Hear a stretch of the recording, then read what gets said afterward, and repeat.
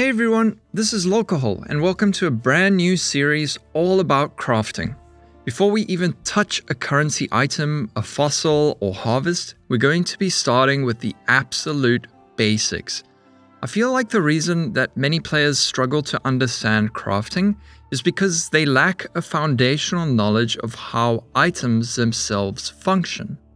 So in the first couple of episodes of this series, we're going to be discussing just that. Item bases, item mods, item level, influence, tags, and reasons for crafting. These words will all make sense before long. If you're an advanced player, I encourage you to stay and listen because I'd love to get some input from other knowledgeable players. Let's get started!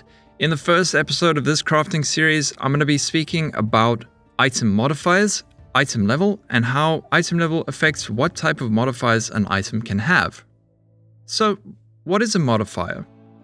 With regards to items, a modifier, or mod for short, is any stat on an item.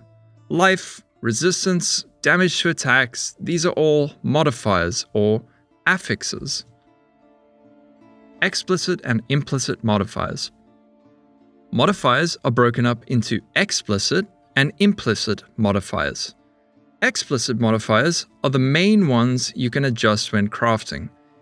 These are the ones that change with the rarity of an item. If you use a Chaos Orb on a rare item, the explicit modifiers will change or re-roll. An implicit modifier is a stat that is intrinsic to an item. It's on an item whether that item is normal, magic, rare, or even unique. For example, life on a leather belt, resistance on a 2-stone ring, or chance to maim on a Varl axe. Something you also need to know is that explicit modifiers are broken up into two sections, prefixes and suffixes. But what is a prefix and what is a suffix, and why are items rolled like this? There's no exact way to inherently know whether a mod is a prefix or a suffix unless you learn it over a period of time. A good way to learn this is by making sure you have the advanced mods active in your UI. Just go to Options, UI, and tick the Advanced Mods checkbox. Now, when you press Alt to bring up the mods, you'll see a lot more information. The name of the modifier, the tier, the range, the item level, as well as which mods are prefixes and which are suffixes. And don't worry, I will go over what all of those words mean. But first, magic items can have up to 2 mods, 1 prefix and 1 suffix. Rare items can have up to 6 mods, 3 prefixes and 3 suffixes. However, jewels, even when rare, can only have 4 mods, 2 prefixes and 2 suffixes.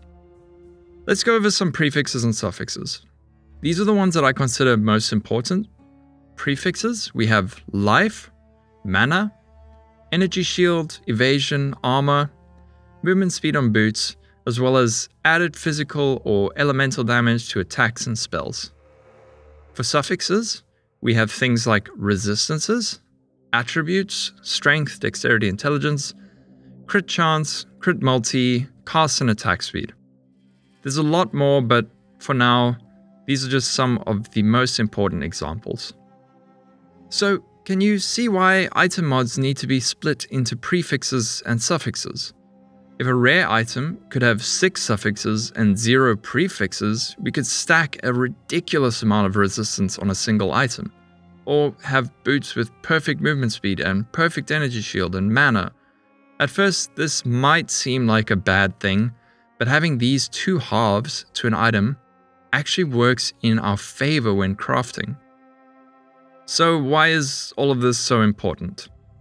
Being able to identify strong prefixes and suffixes separately means that you'll be able to identify the potential of an item more easily. For example, you might have an item with great resistances, but only 5 life and 1 to 2 physical damage to attacks. A less knowledgeable player might see this and think, oh well, that's pretty good. I wish it had more life though, and be done with it. They might even vendor it. But a player who understands how items work would realize that the item has amazing suffixes, the resistances, and that the prefixes, life and physical damage, can be changed and improved without affecting the suffixes. This is why having mods broken into suffixes and prefixes is actually really great. You can have half a perfect item and turn it into a fully perfect item with crafting.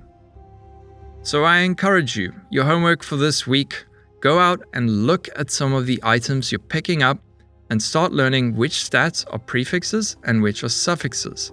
Just be sure to activate advanced mods in the UI.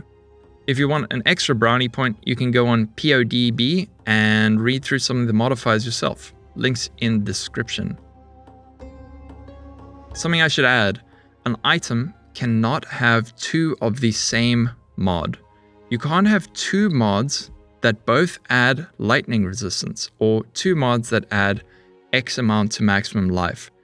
This is true 99% of the time. There are some cases where it's not, but like I said, 99% of the time, you're never going to have two suffixes that both add lightning resist.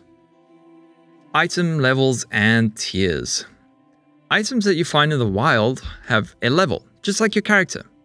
Item levels are based on the level of the zone in which you found the item, as well as from the level of the monster that dropped it. I won't go into too much detail yet, but what you need to know is that higher level items can roll better mods with higher values. What is a mod tier? Modifiers on items can appear in different steps of value and have a range in which those modifier values can roll. For example, in this table, you can see that at the top we have tier 13 life, which is the lowest tier. This can roll 3 to 9 maximum life. In the middle, we have tier 5 life, which can roll between 80 to 89 life. At the bottom, we have tier 1 life, the best tier, which can roll between 120 to 129 life. If a chess piece has tier 1 life, even if we use a divine orb on it, it will never roll below 120. Think of it like brackets. Each modifier has a value safely inside a bracket in which that mod can roll its numbers. It can never go above or below this number when we use a divine orb. Just to confuse you even more, different items have different tier values. For example, on boots, tier 1 life is 80 to 89, but on a chess piece, tier 1 life is 120 to 129. Just bear this in mind when looking at items because you don't want to accidentally vendor boots with tier 1 life because you thought it was only tier 5 life. Understanding tiers is important because again, it helps us to see when we have a good item. Maybe you see a ring that has 3 resistances and life, but they're all tier 6 mods. It might be good enough for your build, but it's not an amazing item just because it has the right modifiers. They're not high tiers and the item could be much better. On the other hand, just because an item has 6 tier 1 mods doesn't mean it's good necessarily. We need to have the right modifiers with the right tiers. So when crafting, we will target specific mods with the highest tiers and we'll have a better idea of when an item is really good. And what about item level? What does that do?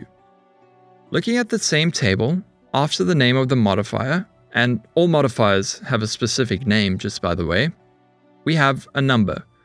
This number shows us what item level is required to have that tier of modifier appear on an item when crafting or identifying it.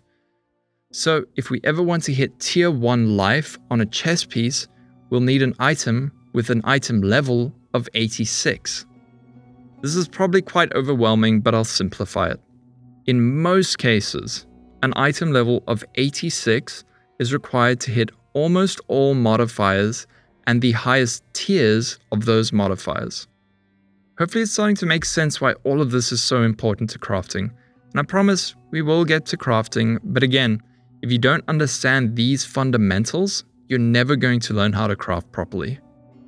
So just to recap, an item modifier, This is a stat on an item such as life, resistance, damage, what have you. These are broken up into prefixes, suffixes, and implicits. Item level. This is the level of an item which determines which modifiers and which tiers of those modifiers can appear on an item. Mod tier.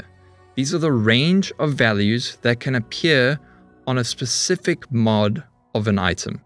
Tier 1 is the highest tier, although tier 0 mods do exist in some special cases. That's going to be it for this video. I'm sure that was a lot, but once you get the hang of it, it'll come totally naturally and inform every decision you make while crafting. In the next episode, we're going to be covering item bases. Be sure to leave any questions or comments you have below. I'm happy to answer any questions. We've got a really great community of very helpful people, so don't be embarrassed if you've got a very seemingly basic question. People are very happy to help. I'm very happy to help. Take care, stay safe in Path of Exile and real life. This is Lolcohol. Have a great day. Bye. Divine power! Divine power! It's branching, Exile. You're making me nervous.